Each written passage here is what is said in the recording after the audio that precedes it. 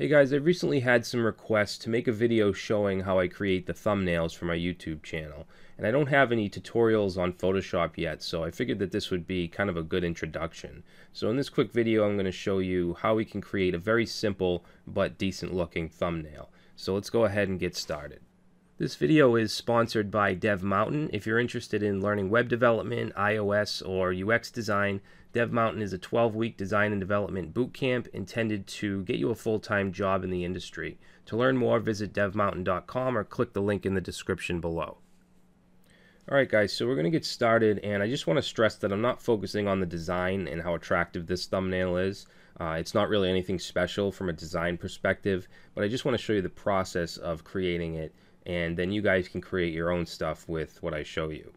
Alright, so we're going to be creating the thumbnail that I use for the JavaScript Mocha testing video, which is very simple and I thought would be a good one for to use for this video. So what we're going to do first is go to File, New, and we're going to set the width to 1280, the height to 720, and the resolution to 72 pixels per inch. Okay, make sure pixels is chosen, not inches or anything else. Okay, we'll click OK, and that's going to give us basically a blank canvas to work with. Now if we look over here in the layers, you'll see there's a background layer. Okay, now we can't edit this directly. You can see this little lock icon, but if we double click on it, and then we can call it whatever we want, we'll say background, and now if we double click again, we'll get the different options, color overlay and all that stuff. Okay, but we're just going to leave that as white. Alright, now what I want to do is bring in a couple images. Let me just see right here. So one of them is just kind of a gray background, a wallpaper type image, and then we also have the Chai and Mocha logos. Okay, now I'm just going to drag the background in, and by default it's not covering the entire thing, so I'm going to hold shift and just drag it so it covers the entire canvas, and we can move it around, you know, wherever you want it, but that looks fine. You can see it's over here in the layers. Now I want to bring in the other image, two logos, and I'm going to make these a little smaller. Alright, that's good. We'll put that right in the center there. And then for the title, I want to have kind of just a bar, a solid color background. Now to choose the color, I'm going to go to the eyedrop tool right here, and I want this red, so I'm going to just click in here, and you can see the color, whatever I click, the color will show up in this box. Okay, you can see it just keeps changing, but we want it that color, the red, or reddish brown, maroon, whatever that color is. And then I'm going to click on the square tool here, and I'm just going to go at the top here, and it's okay if you go outside of the box. Okay, once we do that, you just want to do a right click and then rasterize layer, and now you can see it's over here in our layers. It's labeled rectangle 1. So this is where I want the text to go, so I'm going to click the text tool, type tool, whatever it is, and let's just say intro to JavaScript unit testing. Alright, now I don't want that color, so I'm going to just double click that, and let's go up here. This is where you can choose the text color. I'm going to choose white, and you can also change the font. I'm using Century Gothic. That's pretty much what I use in all my thumbnails. And then for the size, let's go to 72. If you want it bigger than that, you can just type in there, but that looks fine.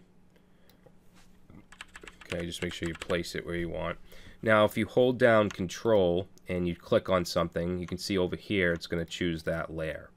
I want to make this background a little bit transparent, so let's highlight that and go over here to opacity, and we'll just make it just a little transparent. That's fine, so 92%. Alright, and then I just want, actually that's not really centered, that text. Alright, that looks good. Now down here I just want another bar where I can put traversymedia.com. So the color for that, I'm going to choose like almost black, really dark gray. And then we'll go to the square tool here and just go like that. Rasterize. Oh wait, why did that change? I want this to be white. Alright. And then let's once again go to the type tool, and click down here, and we'll say traversymedia.com. Now notice that it's under that black bar. If we want to move it over, we can just go over here to the layers and just click and drag it up. Alright, I'm going to change the size of that to, let's say, 30. Whoops, there's a comma in there. I didn't want that. Alright, so let's just drag it over here. And then I just want to change the color of Traversy Media. So we'll highlight it, click up here, and let's choose the brown from the Mocha logo. Okay. Now, if you wanted to change the color of, let's say, this bar right here, we'll just highlight the layer, and we'll click on it, and you could go to Color Overlay. By default, it's going to be bright red, but you can just simply change it to whatever you'd like.